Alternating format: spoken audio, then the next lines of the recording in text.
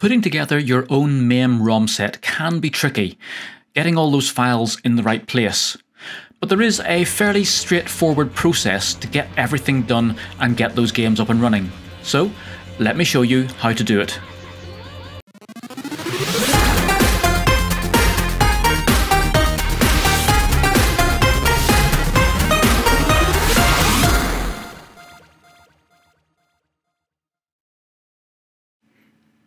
Hi and welcome to Bytes and Bits.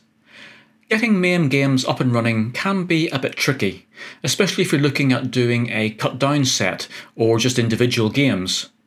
Now I have done a couple of tutorials in the past where I've tried to explain how Mame ROM sets are organised and then how to get individual games downloaded and running on your system. But some people do still seem to be having problems with that. So I thought I'd create this tutorial, which is really just going to take a couple of games that aren't working on my system and then show you the process of finding out what's wrong with them, fixing that, and then getting those games up and running. So we're going to be looking at various types of ROM sets and which files are embedded in them, how to find out which files are missing, and then looking at the idea of getting BIOS files, some helper files, and then one which does confuse a lot of people is this idea of the CHD file, or this chunk data file, which not many games use them, but the ones that do, you do need to find those files and then they need to be put into the system in a specific way, otherwise Mame just won't find them and will just not run those games. So we'll go through a couple of actual examples, show you how it's all put together, show you where the files are, and then take it from there. So when you're putting together your arcade system, it's best to start off on the right foot. And by that I mean making sure that your Mame application version and your ROM set version match up, because that gives you the best chance of having success as you start to put together individual games. So I'm going to use MU Paradise here for downloading some of my game files and giving me access then to the ROM sets. Now MU Paradise of course doesn't at the moment allow you to download anything, or at least it doesn't on the face of it do that. There are a number of ways around that, and although I can't give you exact details here on this YouTube video, do please have a look at the web page that goes along with this tutorial. We're obviously on my main Bytes and Bits websites. I can help you just that little bit more. So do have a look at that if you're stuck getting hold of these ROM files. But the files in MU Paradise tend to be for version 0.184 of Mame. Now that does match up quite well with if you were building up a system then in something like RetroPie or using RetroArch and so on. If you go across to there, you'll see that there are a whole range of variations on Mame. So in effect, we could be using our MU Paradise downloads to work with this LR Mame 2003 Plus. So again, do make sure that you check that the Mame ROM set that you're downloading will match up with something that you can use in the system you're putting together, and so on. Getting it all lined up to begin with does really make things that just so much easier. But for now then, we've got our Aerofighters 2 game, and we can download that ROM file then and put that into our computer. We will obviously need then our Mame version. So again, for Mame, if you go to the downloads and previous releases area, you can of course get to pretty much any version that you want. So we could download here our Mame version 0.184. Now, if you are working with something like RetroPie and so on, where it doesn't give you really access to the Mame executable itself, even if you're going to be doing this on Raspberry Pi, if you are having problems getting games working, I would advise that you actually set up a similar version then on your PC, because it's going to be much easier to see what's going on if we can actually get access to Mame directly rather than going through a front end. And the same works for things like Launchbox and so on, whereas if you get a game that's not working, then obviously it just simply doesn't work. You don't see anything about it at all. So do make sure that you get something set up where you can get access directly to Mame As I say, if you're doing it on some sort of single board computer and so on, then do set up a similar system so we can get all the ROMs set correct, and then just simply transfer the ROMs across at the end, and we should have a working system. But I now have then, so 0.184 MAME, I have Aerofighters 2, which is downloaded as a 0.184 MAME ROM. So let's go across and see if we can see if that works or not. So if I go into my MAME setup, so in my ROMs folder, I have my Sonic Wings or Aerofighters 2 zip file. So I can come back out here, I can start up my MAME application, and let that boot up. So we're here in MAME 0.184, where I can see in my available games folder I have my Aerofighters, because I've just downloaded that directly from MU Paradise, and I can then double click on that to see if that works. But for this game we get an error message coming up then saying that we are missing one of the files that we need. So let's go and see if we can work out how we can get around that. So I'm going to come out of MAME for a second. What we need to do is we need to find out what file is actually missing. So the way we do that is we need to consult something called the arcade database. So if you go to the adb.arcadeitalia.net, you will get to this website here, and this is an incredibly useful resource for your MAME files. And basically what it lets you do, it lets you look up any of the MAME supported games. So we can just use the search one here. So we can search for Aerofighters, Aerofighters 2. We can see that will come up on the list here, or we can go and search for that. I've already gone to the actual page that we need. So here we are on the Aerofighters 2 Sonic Wings 2, and this tells you everything there is to know about that game and how it works inside MAME. So we have the game itself here. It tells you that we have, it's a game file that we're looking at, and it is a parent ROM. Now if you're not familiar with what parent ROMs and clone ROMs and BIOS files and so on are, then do please have a look at my explanation tutorial. And again, I'll put links to that down in the description and also on the main project page. So that will help you understand how all of these files are organized. But for the moment, I'm going to assume that you sort of had a look through that, and we're just trying to now work out which files are missing and how we can get hold of them. So if we look a bit further down this page here, you'll see that it tells you lots and lots about the game itself and various aspects of the game. But what we're interested in is the ROM set. So it tells you when the game was first brought into MAME and when the last release was. But it also starts to tell you then what other files you need. So this particular game then, it isn't a clone. We've already seen that it is a parent file, but it does require a BIOS. You can see that listed here. And again, if we go down here to the required files area, if we show the MAME required files, it actually has the game file here. So that's the one that we downloaded from MU Paradise. But we need this second file, which is the Neo Geo. And that actually then, as we saw up here, is the BIOS that is part of the actual cabinet. The Neo Geo was a particular type of cabinet, and a number of different games ran on that. So just like you would need some BIOS files for something like your Amiga or another console like that, then of course we do need the BIOS files for this particular console as well, so the Neo Geo console. So let's go and see if we can find out where that is. So again, we can go back to our MU Paradise website here. I can then go back into my ROMs area. If we let that come up, I can come down to my MAME ROMs. And we know from our arcade database then that the file we're looking for is neogeo.zip. So if we come back into MU Paradise, it should be under N then. And if we scroll down here, we should find under here our Neo Geo BIOS file. Okay, so if we go across to that, there we have that. And again, we can then download that file and put that into our MAME installation. So let me just go and do that, and then we can have a look and see if our game will work. So back into my MAME folder, And if I just check in my ROMs, there we have our Sonic Wings or Aero Fighters game file and our BIOS file. So if we come back out and then start up MAME, we should find now, hopefully, if we try and run our game, we now have our BIOS coming up. So it's asking us here which BIOS we want to use. We can just simply select any, and that should allow us now to run our game. There we have things loading up, and again that will now go in, it will boot up the Neo Geo cabinet.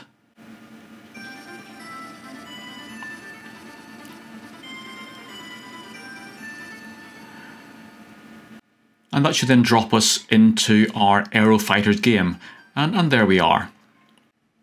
Now I did say earlier on that it's best to get your MAME ROM set version and your MAME application version matching up.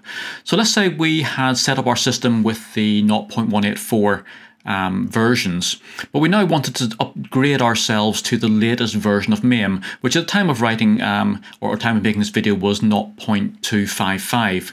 So I've downloaded the latest version here. I've also then in my ROMs folder, I've simply copied across the game files from my 0.184 version. So let's just see if that makes any difference. So if we go into MAME itself, you can see that we have our Aero Fighters 2 listed there as a game. But obviously, if I try and run that, there have been changes made to the ROM files that are being used by the new version. So of course, using the old version ROM files, we now find that we have a range of individual bits and pieces that just are not there. And there isn't any way around that using the old ROM file. We simply have to find new ROMs which match in with our current one. Now, sometimes in the very latest versions, it can be a bit harder to find an updated version of the ROMs, but that doesn't actually hold us back. If I come out of MAME and if I go into my browser here, okay, so this ROM set here is actually a version 0.223 set, and really what you need to do is if you can't find the exact match for your version of MAME, then we do need to try and then have in effect the closest match we can get. So this is a slightly older version of the ROM set. But we do then of course have a Neo Geo file, but this of course is newer than the 0.184 ROM set. Now this is where it starts to get a bit hit and miss, because obviously we don't know at what version number the files inside this BIOS ROM file changed. So we're really just going to have to try and get as close as we can to it and see if that works or not. So I can download this file and put that into my 0.255 MAME version, and we can just then see if it works or not. And again, this is why it is very handy if you do match things to begin with, because you then know that the files you are using match with the MAME application that you're using. And MAME does know which files it expects to get inside each of these zip files, and if it doesn't get them, obviously then it throws up that error. So let's just copy this one across and just prove to you that that actually does work then. So we're back in our MAME 0.255 with that newer version of the BIOS, and if we run that, again we come up and we can see then we're going to go now into our game. So that's then working in our latest version of MAME using a slightly older version of our BIOS, but one which does have the new changes embedded in it. And again, you'll find that is how you need to work through, just trying them out until you get one that works. Again, can't help reinforcing it enough, do try and match the versions, because that will just make things so much easier. Now we've seen so far, we've looked at a missing BIOS file, and of course there can be a range of other files that can be missing. So if I look at this game here, which is a street version of Street Fighter 2, if I come down in the ROM sets here, we can go to the MAME required files. And if we go in there, you'll see that we actually have the game file itself here, and then we have this Q sound file, which again is another of these helper files that is needed by this particular game to run. And if you don't have that in your system, then you will go and have to find that. Now, a point on where these game files, where you can actually find them. Now, we did mention at the start there, Mame files are organized in quite a complex way, and we have what are known as merged files, non-merged files, and split files. And again, do have a look through my tutorial on what all that means to understand that a bit better.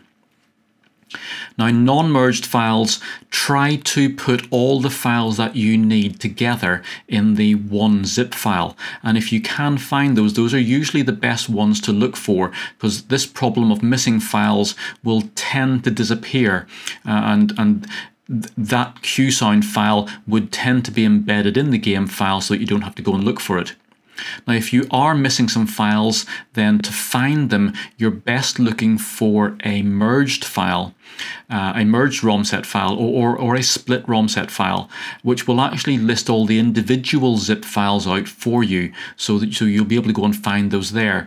So if I come across into my merged directory here, you'll see that we have all these in here, and we should be able to find the QSound one. So if I do a Control F and QSound, you can see there is the QSound_HLE file that we need to get our Hyper Street Fighter game up and running. So you simply need to download that, put it into your ROM folder, and off you go. You'll also find sometimes that if the game you want to use is a clone, you will have other files in here which might actually be other game files. So simply work your way through, if you're missing files, making sure that you get all of these files downloaded, and again, if possible, make sure that they are for the same version of MAME that matches yours. Now, the final thing I want to just go through with this is a slightly different type of file, and it's handled slightly differently, and these are CHD files. So if I look at a game called California Speed, you can see here that is a game file. It is a parent file, but that it also requires a CHD file. Now, these CHD files are called chunk data files, and basically they are dumps of some part of the filing system. So a lot of games had their code embedded in ROM chips, but some of them for larger files, and especially if you think about what we'd use nowadays, there'll be a lot of files which will be stored in some sort of filing system, either on CD or DVD or some sort of other non-ROM based system, and that's where the CHD comes in. So this particular game here, if we scroll down a bit, you can see that we don't need any extra BIOS files and so on, but if we go into the required files, it does require this calspeed.chd file. So we need the game file itself. So again, I can go out to my arcade file here, and I can go into my search, and I can search for calspeed. And you can see there we have the game file itself listed. But if I come back to my arcade database, you can see that we need this calspeed.chd file, and if I look in my normal archive, we'll actually find it's not listed there at all, and that's because generally the ROM sets that you get will either be game file ROMs, as we've got here, or you will then have to go and find a separate ROM download for your CHD files. And again, I've found one here which is a CHD files, and as I said, I can't tell you exactly where they are in this YouTube video, but do check out my project page on my main website where I can be a bit more helpful there. But you can see that we have a folder here called calspeed, and inside that we actually have our CHD file, and that's what I need to download. And this idea of it being inside a folder is actually important, and you'll see that it actually is mimicked here when we look at the required files. So we have our game file, but we then need our calspeed.chd file, but it also needs to be inside a calspeed folder, and that is important, otherwise it won't actually work. So let me download those two files. I'm going to use, because the files that I have, these ROM sets that I have here are for version 223. So I'm going to set up MAME 223. Again, that just makes sure that I'm not having to worry about different versions.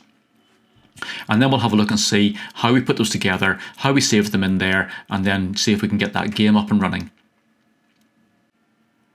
So here we are in my main version, and if I go into my ROM folder, you can see that I've downloaded the game file itself.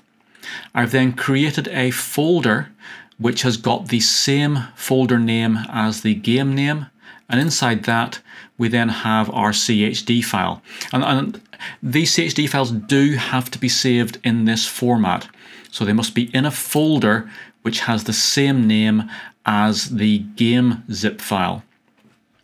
So once we've got that in place, everything should be okay to run that game. So booting up our MAME installation, we come in here, we should find that we have our game listed as being available, and hopefully now we've got everything in place, that should run.